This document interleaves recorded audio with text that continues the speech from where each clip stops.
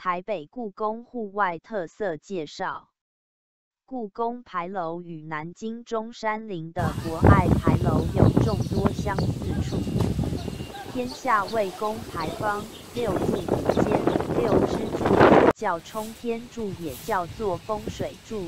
做人正直才能顶天立地，撑起一片天。中央步道轴线末端为故宫正馆。牌坊后狮子曾叫狻猊，他是龙的儿子。据史料记载，石狮子头上这些一个个的疙瘩是有严格规定的。古代一品官的衙府门前的石狮子头上有13个疙瘩，叫13太保。皇宫里的石狮子头上的疙瘩，他们的头上有45个发髻，呼应皇帝9五之尊的称谓。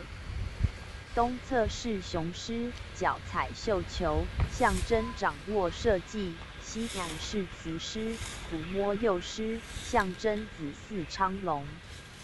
华表的起源尧舜2位君王治理天下时，在4通8达的路口树立了旌旗、木牌、鼓，要进善言的人就站在旌旗下畅所欲言，把谏言写在木牌上或击鼓。如此就能使治国途径通畅，招来进谏的贤才。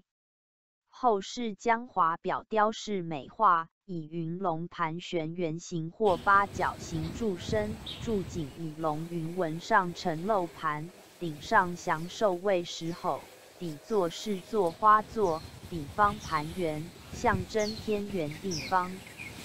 华表上的石猴面向宫外，后面的那对华表上的石猴面向宫内，所以在历史传说中，人们把宫前的石猴叫望君归，意味盼望皇帝外出不要久久不归，应快回宫料理国事；面向宫内的石猴叫望君出，劝诫皇帝不要老待在宫内，应常到宫外了解百姓的疾苦。台北故宫正馆完工于1965年8月，当时称为中山博物馆。建筑师考虑台湾气候潮湿且有地震，为了抗污耐裂，采用瓷砖作为外墙，1楼与2楼用不同的材质烧制。2楼当阳光照耀时，会呈现绸缎般的光泽。